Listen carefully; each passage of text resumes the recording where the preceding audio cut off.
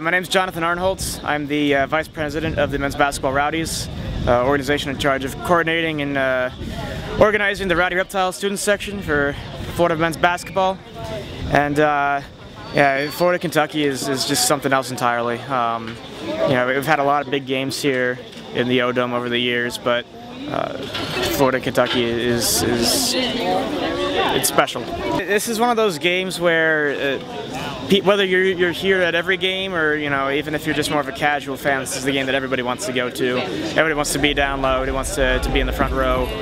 It's just a different intensity with Florida, Kentucky than you see in other games. You know, we try to be loud and obviously rowdy the whole time, no matter what the game is, but we know that we need to be the difference makers in this sort of game. You know, we know this is going to be a grind game.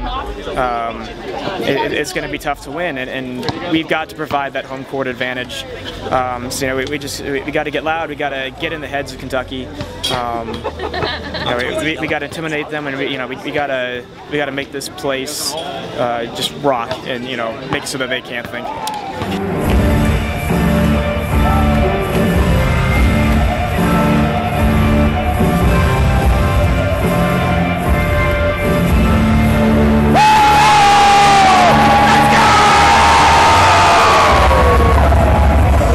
It's always different when Kentucky comes to town.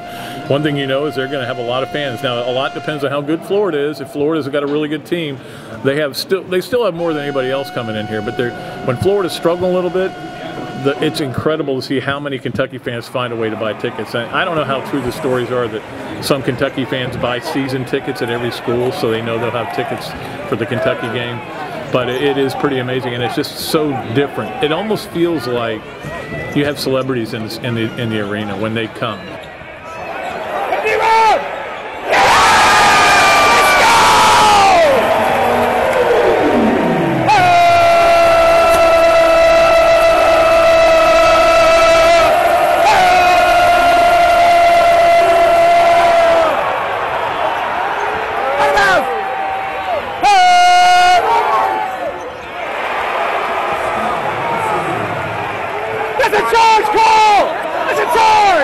You know, I think people realize that because it's Kentucky, not only do they want to beat them and they know that they're the standard, that they want people on TV to see that they're pretty loud too and they're pretty rowdy, and not to be embarrassed by kind of sitting on their hands, which I've seen in some places when the other team gets a run in. So, you know, the Rowdies are consistent. I will say that. They're pretty rowdy for just about everybody, but Kentucky for everything, and especially the alumni side, always ramps it up another notch.